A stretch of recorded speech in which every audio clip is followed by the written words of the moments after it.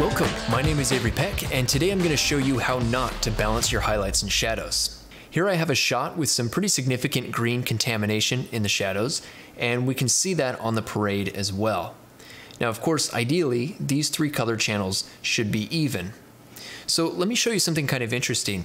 If I pull my saturation down to 0, you'll notice our color channels are now perfectly aligned, and it kind of makes sense. If there's no color information present in the image, then it's impossible for there to be a color cast. So what if we could use this principle to balance out our shadows and highlights and make sure that they're perfectly neutral? So let's try it. I can go over to my luminance versus saturation curve, and I can click on the shadow and highlight points right here. And then what I can do is bring my black point and my white point all the way down to 0.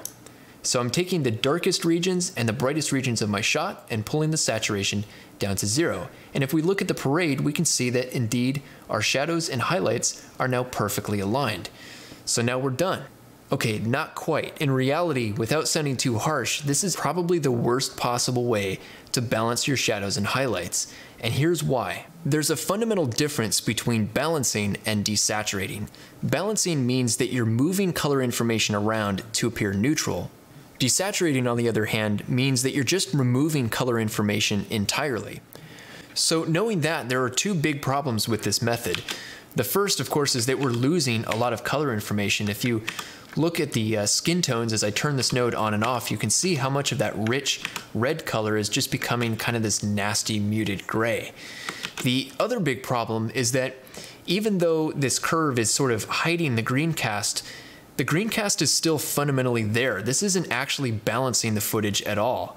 And if I try to bring this point over and get rid of more of that green color, you can see that we're now desaturating so much of the image that this shot is pretty much unusable. So now that we know that this method doesn't really work, what's the correct way to balance our highlights and shadows? Well, actually inside Resolve, there are several correct ways to do it. So let me go ahead and reset this node. And probably the most popular option is to use the primary bars. So here we have our usual lift, gamma, and gain controls, but instead of a color wheel, we have RGB bars.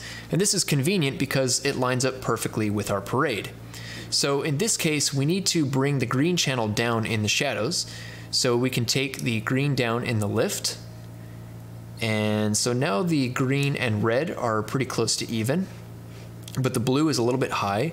So we can take some blue out, and that's looking pretty close. And then if I want to, I can even bring a little bit of red out of the midtones since it seems a bit high. And there we go. So just for fun, let's compare this side by side with our desaturation method so you can actually see what's going on here. So here's the desaturation method, and here's balancing the shot using the lift, gamma, and gain.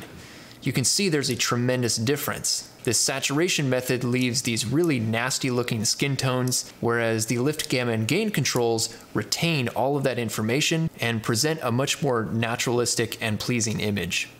Now there's one potential downside to using the lift, gamma, and gain controls, and that is they're very broad, which works well for color correction, but not so much for color grading.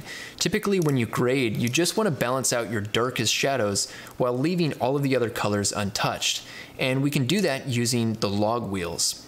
Now the log wheels are unique in the sense that we have a low range and a high range parameter. So essentially we can adjust the exact luminance range that each one of these wheels affects. And let me show you that right now.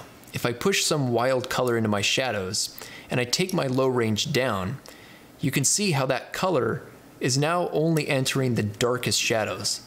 And as I bring my low range up, now that color is affecting more and more of the shot.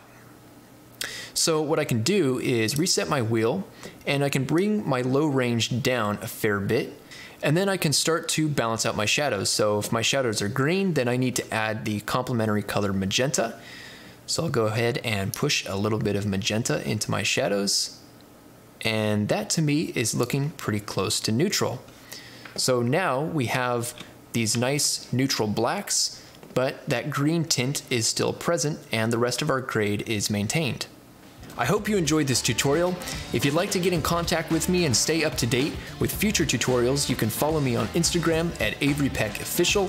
Thanks for watching, and I'll see you all next time.